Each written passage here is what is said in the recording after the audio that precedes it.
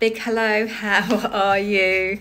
So I've come along to talk a little bit about reducing back pain to feel good, and one particular tip today. But before we delve into that, there is a formula I teach in reducing back pain and getting quality of life back and being able to do your passions or your new passions in life. Often they're physical ones as well, you know, whether that's golf and gardening and walking and all these wonderful things. The 5 areas I'm always concentrating on with my clients are relaxation and breathing, meditation, that's the first one, which we're going to really focus on today. Number 2, stretching. 3, core stability. 4, back strengthening, obviously overall strength. And 5 is mindset and positive affirmations. And some of my clients like angel cards too.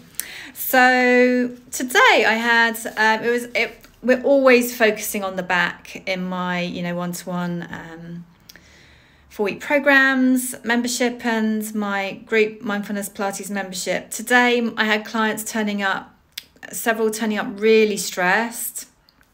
Some turning up with, one turning up with sciatic symptoms at times, and several turning up with very tight neck and shoulders as well.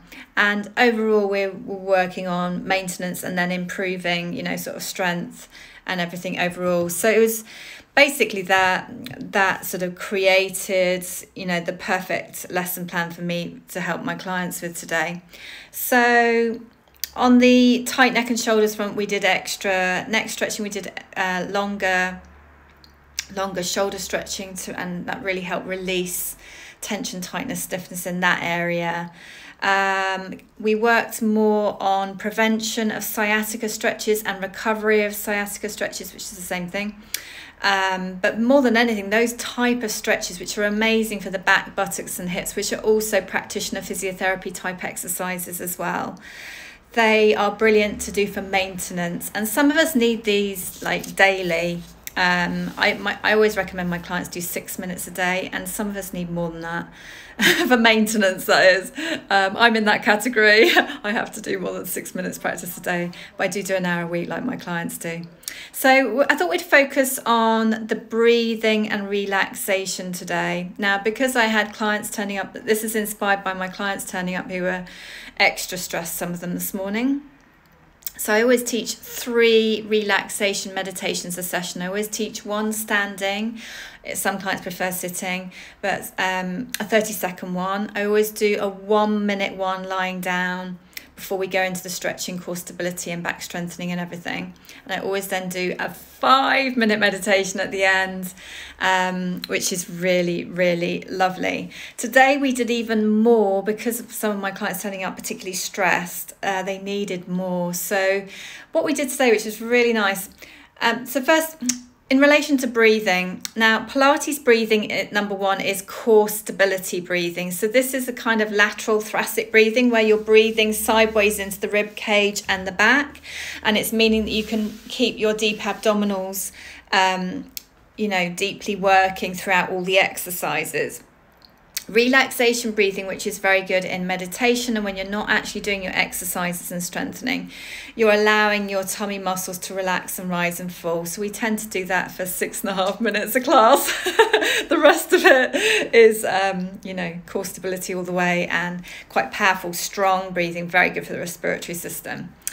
So today we did longer at the beginning, and what I got everyone to do is just to breathe in and out, in through your nose, out through your mouth, relax.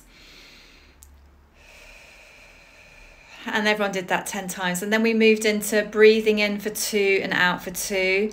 And then we moved into breathing in for 2 and out for 4 for another 10. And that was really calming. And on that particular breathing, we did it in through the nose, out through the nose. So there's some of the ways that I teach the breathing. End of class today, we did a beautiful body scan meditation relaxation, which is really, really nice. And you can use these things practically in daily life as well. So for example, I was at the dentist once, and I used the body scan relaxation technique there. So you can use it in your daily life in different ways. It's very nice at bedtime as well, that one. I was also encouraging my clients, as well as doing their 6 minutes before breakfast or first thing in the morning, to also do a bit of bedtime mindfulness Pilates. It's a wonderful, wonderful way to end the day. Even just a few minutes, even a couple of little stretches and a little tiny meditation, even for a minute, makes a real difference at the end of the day and helps you feel more calm in mind, body and spirit before going to sleep. So I hope this has helped you in some way today. Please say hello. Any questions, ask away. Have a little breathe and relax. Actually, the other thing that was inspired my meditation today was the affirmation, I am loved, I am surrounded by love. So we brought that beautiful affirmation into the first meditation today, which is gorgeous. And my clients always get a personalised positive affirmation card from Happy Kids Cards, or an angel card, one of my angel cards, which clients really like. So yeah, if you want to have a little meditate today, do you relax, do you meditate, and perhaps let's just relax together a couple of times to end today. Close your eyes, sitting, standing or lying down, breathe and relax. In through your nose, out through your mouth, relax. One more, breathe and relax.